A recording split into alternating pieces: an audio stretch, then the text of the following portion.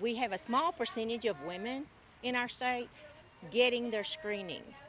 And a lot of those women even have insurance, public or private health insurance. So we got to do a lot better job of getting the word out there for those people. It's always a word that people want to whisper, but the more you can bring awareness to it, the more people, like they were saying, can get screenings and be aware of the importance of just that regular health maintenance. Early detection is the key. That's how mine was found. So it's extremely important to go. Don't be afraid to go. It doesn't hurt. It's not painful. Just go and be screened and know what's going on in your own body.